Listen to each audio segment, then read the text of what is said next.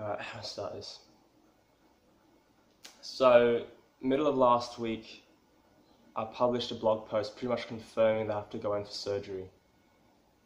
I'm just going to cut straight to it. I'm explaining what exactly happens, the experiences I went through, my recovery time, how long am I out for, lessons to be learnt, what you guys can take away from it, and obviously what direction will my channel and Nathan Paull football in general, what direction I'll be taking over the next couple of months. So I'll explain what I've got first. So I've been diagnosed with an inguinal hernia, and that's basically I've got a little tear in the lower right part of my abdomen towards the groin area and that hip flexor region, and there's a little lump of tissue that has grown into it, and that's causing all my pain down there at the moment. And basically the doctor said that if I want to have any chance of playing competitively again, I need to get surgery on it. So obviously the best choice of action for me is to get this done as quickly as possible. So in my case, the cause of this hernia was the fact that I was overtraining, and we had a really long season, and we're honestly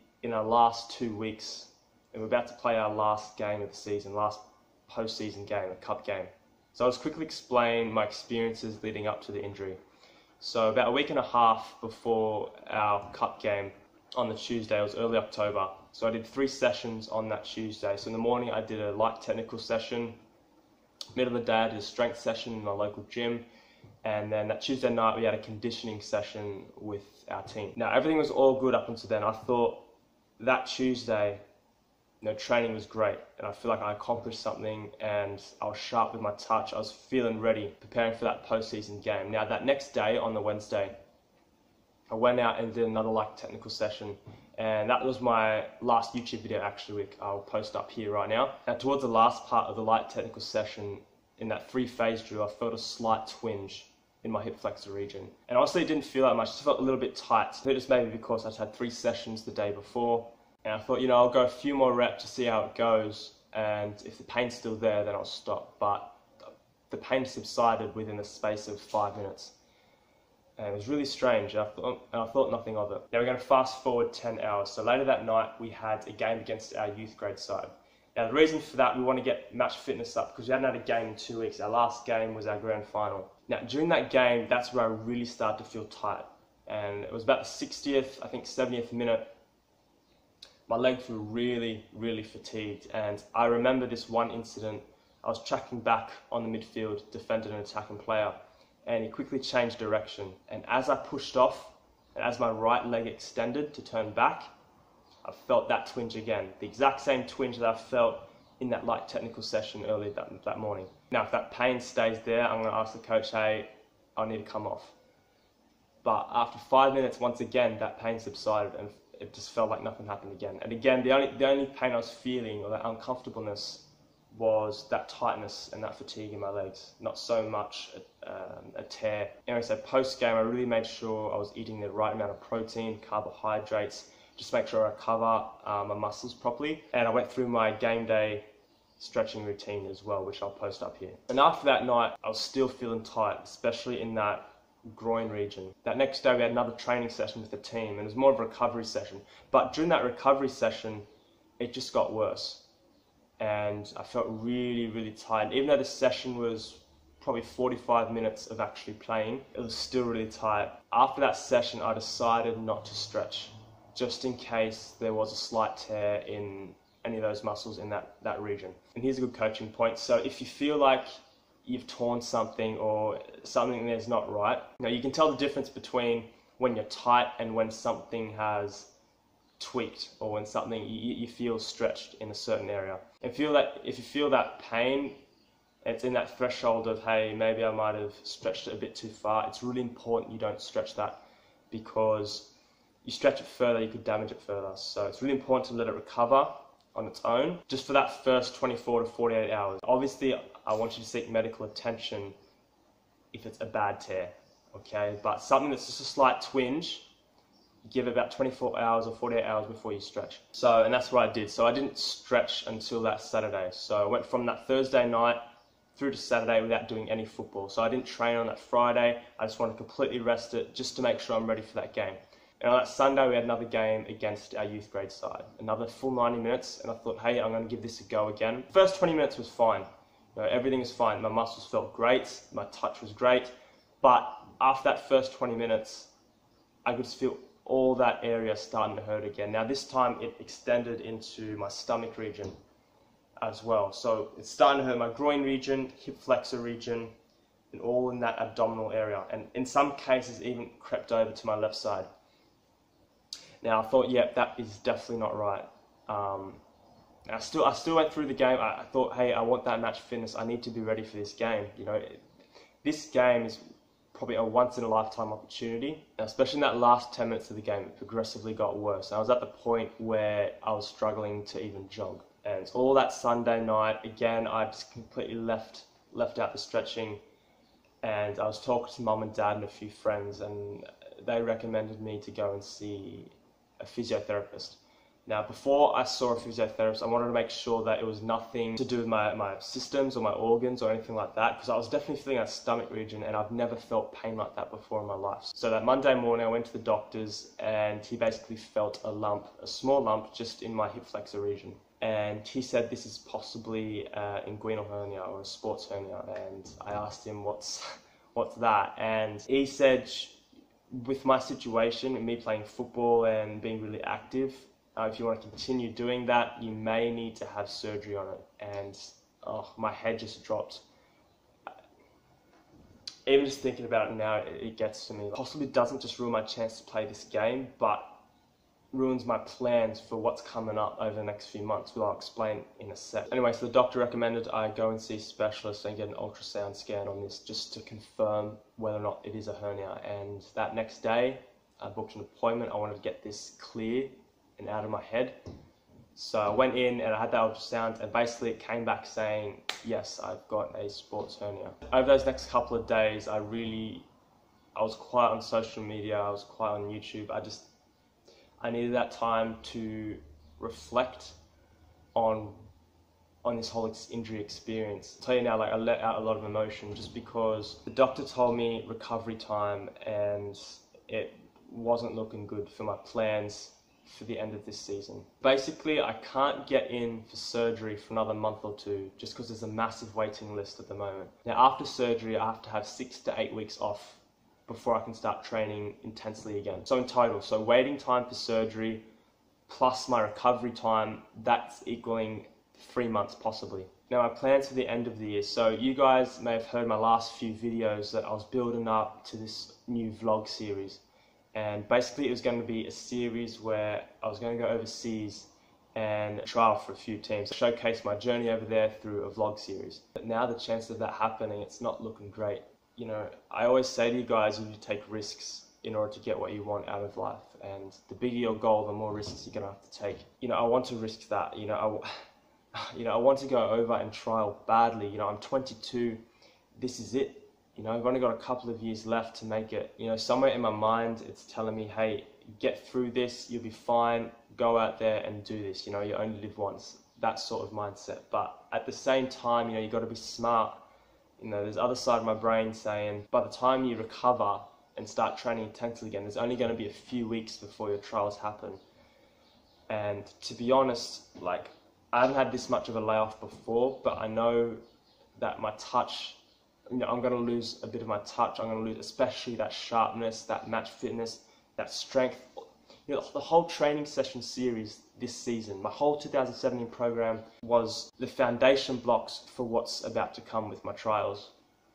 And basically I've been preparing for these trials all of this year. So for the last 10 months, most of that work is just, we're going to go back to square one again. And I mean, you never know. I'm not saying that I give up and I'm not going to do this anymore. I'm gonna try and get my rehab done 100%. No doubt. I'm always willing to put 100% in everything, no matter what my situation is. Obviously, I still want to be able to trial over there, and I'm going to go through this process 100% with 100% focus and effort, and I'm going to see how I go once I recover, and I will make a decision after that first week of training. But there's going to be a lot of negatives. Some of those negatives include, I'm not going to have enough time to get my match fitness back, my match sharpness in time for trials. You know, I don't want to be spending $3,000 going overseas, having my trials, you know, and not making it. But at the same time, who knows? I might be ready. I might be able to get my surgery in quicker. My recovery time might be better if I eat right and I listen to everything the surgeon says. So you never know what's going to happen, which brings me to our next point. So the plan for Nathan Paull Football, for my YouTube channel and all my social media pages, I'm going to be doing a Road to Recovery series. Basically, I'm going to be taking you through my experience with my surgery, with my recovery time, what I'm going to be doing in my recovery time, and hopefully that can help you guys when you go through an injury. And you never know, you might be suffering inguinal hernia from overtraining. You know, there's not many videos out there that takes you through this experience, and that's what I want to showcase. So I definitely want the Road to Recovery series to show you that you can put 100% in no matter your situation. Okay, so I'm going to be completely out of action for 3 months from any individual training, and I'm going to show you what I'm going to be doing in those 3 months to improve. I may not be able to improve my touch and my physical and technical skills, but I can improve in other areas, not just with football, but in life as well. And that's what I want to show you guys, that, you know, life is going to chuck a mountain in front of you. It's always going to chuck you something. You know, it's always going to be a challenge, especially if your goals are this high. It's a long journey to the top, yeah? Okay, so it's going to be mountains and hurdles and obstacles that are going to get in front of you, and it's your job and your decision to climb over that and keep your eye on that goal. You know, you can sulk all you want, but that's not going to get you anywhere. So if there's anything I want you to take away from injury, once you get an injury, is it's okay to be emotional and to be negative, but only for a short amount of time. You know, as humans, you know, emotion is something that we need to show, and I've already had that period. It lasted about 3 or 4 days where I was down in the dumps, but once I've had that reflection, once I've learnt my lessons, I start to think positive again. You know, what can I do in my situation now to improve? And what are the positives in this situation? And a big positive that I want to tell you guys is that I'm still able to coach. So I'm still able to walk around, I can pass a ball, I can throw a ball, okay, as long as I don't lift anything heavy or I do any sort of sprint work or high intensity exercise. And that means I can still coach football. Now, I know most of you who follow me have subscribed to my channel because of the individual training content on here, you know, and that's definitely one of my core values with Nathan Paull Football and with myself. I 100% believe individual training will improve you as a player. Now, obviously, I feel bad and I feel I'm letting you down by not being able to post any more individual content for the next 3 months. But the next best thing I can do is, because I can still coach, because I can see the positive in that. In my local area, I coach one-on-one sessions, and what I'm going to do is, with most of my one-on-one sessions, I'm going to be showcasing the player that I'm coaching. Okay, so instead of me, I'm going to be taking you guys through individual drills that my client or my player is going through as well. And I'll still be explaining each drill, what it's good for, why you need to do it, the positives, the negatives of it, and whatnot. Just a complete analysis like I normally do with my training session series, except one of my players are going to be performing the drills. The least I can do for you guys, because honestly, you guys are amazing. Yeah, I love your support. I love the engagement I get with this channel. You know, I was surprised with the amount of messages that you guys sent me when you first heard the injury, and honestly, every single message means a lot. And that has definitely helped me get out of that negative and reflective stage. You know, it really does help when you're surrounded by positive minds and positive people. And I want you guys to let me know in the comment section below what you think of these ideas. If you have any other ideas that you might like to see on my channel over the next 3 months, please don't hesitate to comment down below. I'll always answer you back, okay? Also, just one more thing to take away from this video. I forgot to mention this earlier, but my inguinal hernia was suffered from overtraining. And I always tell you guys to train and train and train. You know, you need to work hard to get where you want. But at the same time, you need to look at the other side of the spectrum, where you do need to really listen to your body. And that's a lesson that I've learned over the last few weeks. You really don't know how much of a risk it is. Keep going when you don't listen to your body, when you ignore it. You know, as soon as you feel that slight tweak and it just doesn't feel right, when that first doubt creeps in your mind, you need to really analyze yourself and you need to make a smart decision on the spot. and I'd love to go back a few weeks and not go through a training session that Wednesday morning. Maybe those 3 sessions that I did on the Tuesday was a bit too much, and I would do anything to go back and change that right now. But that's life, and you need to move on. Like I said, don't dwell on the past. It's the future now, it's the present. What can you do now to make yourself better today and tomorrow? I think that's the best thing to take away from this video, especially for those of you that are going through injuries. Another thing, if you guys are going through an injury at the moment, please comment down below. I'm sure other people, and I know myself, I'll definitely respond, and I'll definitely be giving you positive ideas, positive motivation. So I think that's all that needs to be said at this point. So definitely I'm going to get back into it, okay? So once or twice a week now I'll be uploading content to you guys. If you found this video helpful or you enjoyed this video, please give it a thumbs up. It really helps me out a lot. Also, comment down below, like I said, of any injuries that you may have or any ideas that you may have for the future for my channel. Also, make sure you hit that subscribe button, guys. NPF's going to continue on bringing quality content to you guys weekly. Alright guys, thanks for that. See you later.